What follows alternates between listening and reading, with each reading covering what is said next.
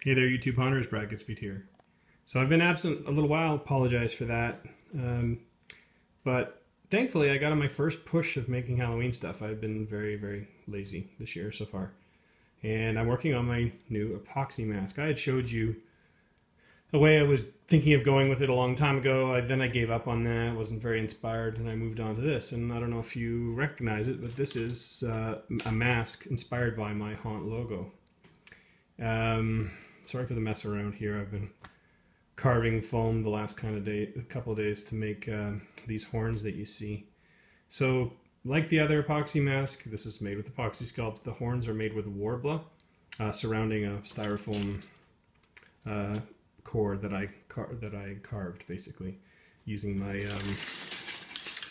my tools from Hot Wire Foam Factory and knives. And yeah, I wanted to have the horns be very sturdy because this is a kind of a very rigid mask that I like to have a finished look to.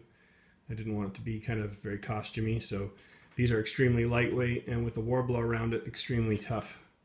So it's hard to tell perhaps, but this area here is just a clay armature. This is going to be removed. So it's got the teeth coming down. This is going to be painted to look like some sort of old metal, and then there's actually going to be a beard attached to the inside of the mask that's going to hang on down underneath that. So making progress with stuff. It's not like I'm not doing anything. Not doing much, but wanted to get this mask sort of underway. Still lots more detail work to do on the face with the Dremel. But it's coming along okay.